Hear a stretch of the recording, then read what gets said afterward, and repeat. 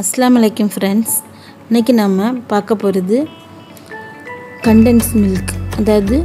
ice cream பாயசம் sweets இந்த மாதிரி இதுக்கெல்லாம் நம்ம வந்து மிக்ஸ் பண்ணக்கூடிய கண்டென்ஸ்ட் மில்கை வீட்லயே நம்ம எப்படி இவ்ளோ ஈஸியா பண்ணலாம் அப்படினு தான் பார்க்க போறோம்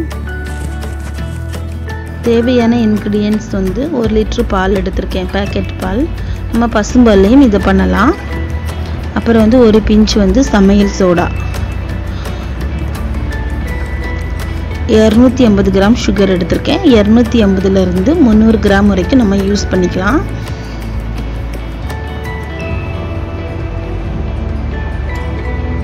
அப்புறம் வந்து நம்ம பால் காய்ச்சறதுக்கான பாத்திரம் அது வந்து கொஞ்சம் அடிகனமா இருந்தா நமக்கு நல்லா இருக்கும் உங்களுக்கு அடி பிடிக்காம இருக்கும் நம்ம திக்கா ஆகிறது வரைக்கும் காய்ச்ச வேண்டியது இருக்கு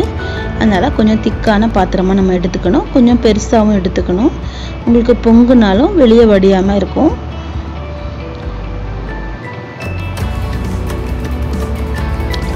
வந்து நம்ம பாலை வந்து காய்ச்ச ஆரம்பிச்சிரலாம் பால் நமக்கு வந்து பொங்குறது வரைக்கும் நம்ம வந்து வெயிட் பண்ணிட்டு பொங்க ஆரம்பிச்ச பிறகு நம்ம வந்து ஒரு அளவுக்கு மீடியம் ஹீட்லயே வச்சிட்டு இந்த மாதிரி கை விடாம நம்ம கிண்டி விட்டுக்கிட்டே இருக்கணும் நமக்கு இதுதான் இந்த மில்க் மேடோட வேலை வந்து கை விடாம கிண்டணும் எப்படினாலும் நமக்கு திக்கா தான் ஆகணும் அப்படினு சொல்லிட்டு நம்ம கை விட்டுற கூடாது கை விட்டோம்னா நமக்கு வந்து ஆட ஃபார்ம் ஆயிரும் ஃபார்ம் ஆயிட்டுனா உங்களுக்கு அந்த மில்க் மேடோட கன்சிஸ்டன்சி வராது ஓரளவுக்கு நம்ம திக் ஆகணும் நமக்கு தெரியும் பார்த்தாலே நல்லா ஒரு மணம் வரும் அது வரைக்கும் நம்ம நல்லா காய்ச்சணும் பால் வந்து ஓரளவுக்கு நல்லா திக் ஆகி பாதி அளவு ஆயிடும் அந்த ஸ்டேஜ்ல வந்து நம்ம sugar ஆட் பண்ணிக்கலாம் sugar ஆட் பண்ண உடனே நமக்கு அது கரைய பாலோட கலர் வந்து நல்லா சேஞ்ச் ஆகி ஒரு நல்ல creamy கலர் கிடைக்கும்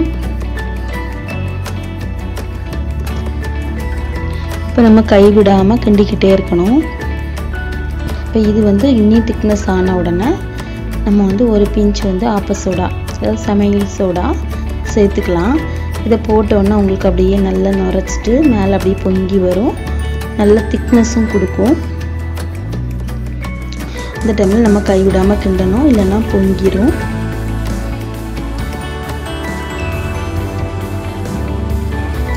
இந்த மாதிரி நமக்கு மேலே அப்படியே நுரைச்சிட்டு அப்படியே எலும்பி வரும் இந்த டைம்ல நம்ம நல்லா கிண்டி விட்டுக்கிட்டே இருக்கணும் ஓரளவுக்கு நமக்கு அந்த நுரையெல்லாம் கம்மியாகி இந்த மாதிரி நமக்கு கிடைக்கும் இத பார்த்த உடனே நமக்கு ஒரு நம்பிக்கை வந்துரும் ஆஹா நமக்கு மில்க் மேட் வந்து வந்துரும் அப்படினு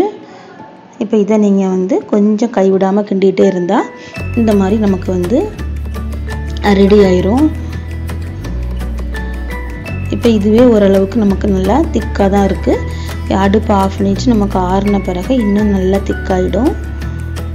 நான் அடுப்பு ஆஃப் பண்ணிட்டேன் இப்போ நமக்கு ஒரு கரெக்ட்டான கன்சிஸ்டன்சில இருக்கு இப்போ நமக்கு ஹோம்மேட் மில்க் மேட் வந்து ரெடி ஆயிட்டு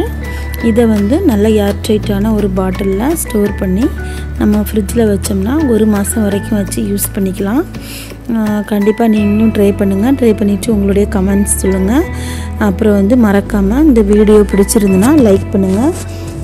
இதுவரைக்கும் நம்ம சேனலை சப்ஸ்கிரைப் பண்ணாதவங்க சப்ஸ்கிரைப் பண்ணுங்க இன்ஷாஅல்லாஹ் வேற ஒரு ரெசிபியோட பார்க்கலாம் அஸ்ஸலாமு அலைக்கும்